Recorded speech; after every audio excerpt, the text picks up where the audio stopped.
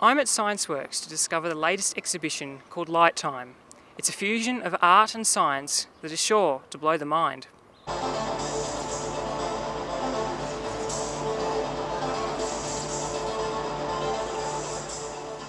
LightTime's a very unusual experience for Scienceworks.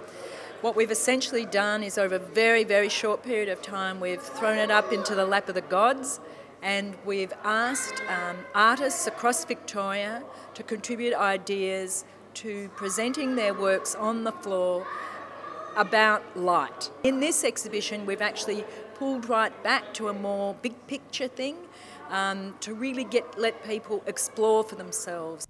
Darren Verhagen from RMIT University is the creator of an artwork exploring how nausea can be induced by light and sound.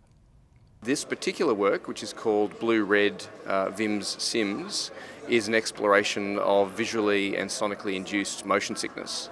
And so the idea is that you put your hand in the light well and then the shadows dance around to a particular soundtrack that you're listening to. If you choose the headphones on the blue pill, you only get an audio-visual experience. If you choose the headphones on the red pill, you get a simultaneous commentary explaining to you what we're doing to you in order to induce the nausea.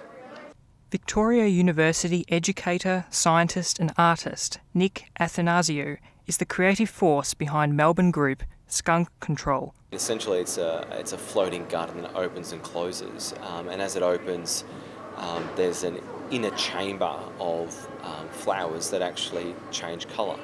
You get a sense of solace, and also there's a bit of contemplation, so people can sit underneath the installation on bean bags and actually sort of just think about things, really. Yeah. We've got the realm of the science experience, but we've also got a nightclub and an art gallery all happening in one here, and that's a lot of fun for us. And it's not the traditional kind of experience which is only focused at children.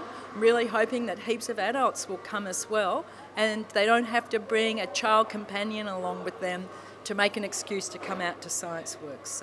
We're breaking a bit of the myth where there's a typical sort of association that engineers and scientists aren't necessarily artists. And we like to break that mould because we tend to think that what we do is also art. We've had comments such as, well, you guys are engineers, you shouldn't be making things that look nice. And that's a bit of a strange sort of connotation because we think, well, we're also individuals and we do like things that are nice as well, so why not actually bring both worlds together? David McAlpine, MOJO News.